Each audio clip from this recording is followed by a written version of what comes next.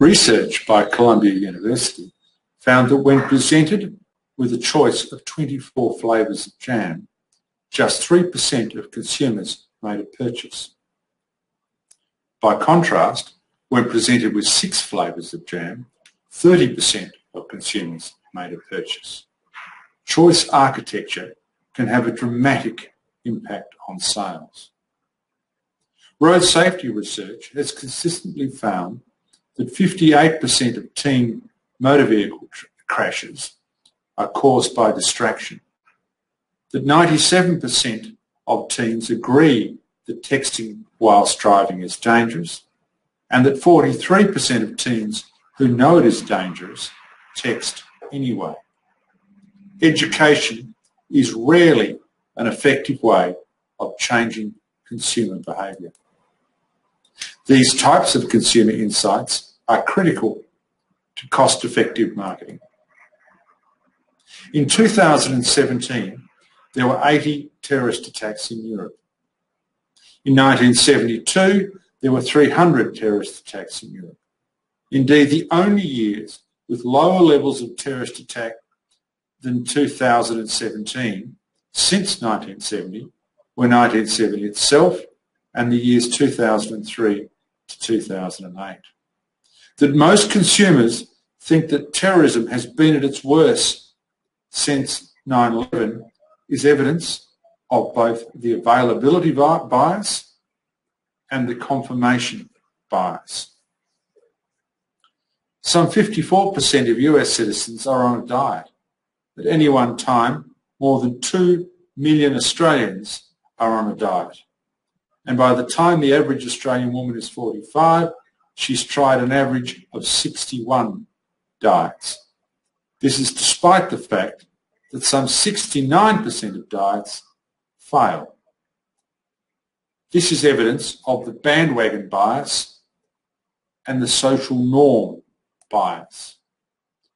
Managing and leveraging the 25 social or cognitive biases that influence consumer behaviour is central to cost-effective marketing.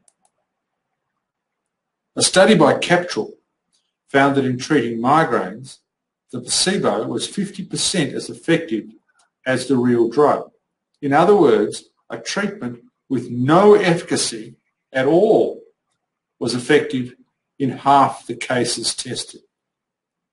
This demonstrates the power of the placebo, a very effective tool for increasing margins and a very effective tool used in driving the success of both Nurofen and Panadol. Research completed by Harvard University professor Gerald Zaltman suggested that 95% of consumer decision-making is unconscious, occurring in the brainstem or the limbic system. That only 5% of consumer decision-making involves intellect and the neocortex highlights the importance of emotions in marketing. Understanding and leveraging how the consumer brain works is central to cost-effective marketing. Research psychologist Jesse Chandler found that with Hurricane Rita in 2006, people named Robert, Ralph, Rose, or some other name beginning with R donated an average of 260% more than people with other names, whilst Adam Alter found that in 2013, Hurricane David, a name shared by 3.5 million Americans, led to significantly higher fundraising than Hurricane Joyce, a name shared by 6,000 Americans, or Hurricane Dorian, a name shared by 9,000 Americans. Hoping to find a better approach to reducing spillage and therefore cleaning requirements, researchers place an image of a small fly at the base of urinals in men's toilets. One study reported a 50% reduction in the splash, or at least the liquid on the floor. Some 60 to 70% of users intentionally aimed at the fly. Both of these studies highlight the power of simple, inexpensive psychological triggers. Understanding and leveraging the power of psychological triggers is central to cost-effective marketing. In 2007, Joshua Bell played in the Washington subway. During the session, Bell raised $52.17, which included $20 from a person who knew who he was. Just $32.17 was raised from passers-by. This is despite the fact that it normally costs hundreds of dollars a ticket to hear Bell, one of the world's best and most renowned violinists.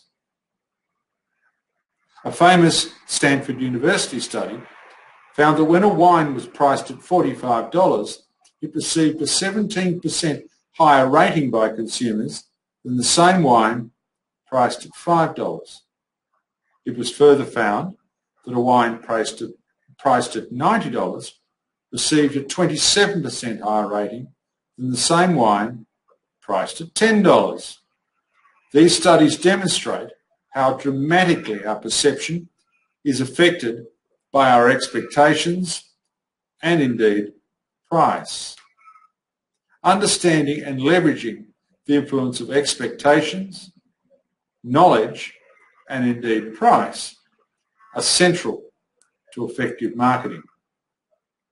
In 2021, there is a wealth of scientific data, including consumer insights, neuropsychological studies, and behavioural economic research that marketers can and should use to maximise the cost efficiency of brand, marketing, and communication strategy. Embracing consumer behaviour is central to developing a genuine consumer focus. I have been studying consumer behaviour for 30 years. My business has been applying what I've learned to develop and implement branding, marketing and communication strategy, taking into account the human biases that influence behaviour, the psychological triggers that encourage behaviours, and the psychographic variables that drive consumer behaviour. My background is in the behavioural sciences, together with the experience I've gained working at all levels of government, the private sector and the not-for-profit organisations, has enabled me to develop unique, cost-effective and customised strategies that maximise performance. 30 years advising businesses all over Australia has also taught me that clients expect and deserve an accurate cost estimate up front and the delivery of all outcomes on time, to budget and to specification. These days, I only work with clients I respect and enjoy working with. This ensures that I have the passion to perform. For more, visit www.djohncarlsonesq.com. It's www.djohncarlsonesq.com. If you need advice or a speaker, contact me, John C. at djohncarlsonesq.com. It's John C.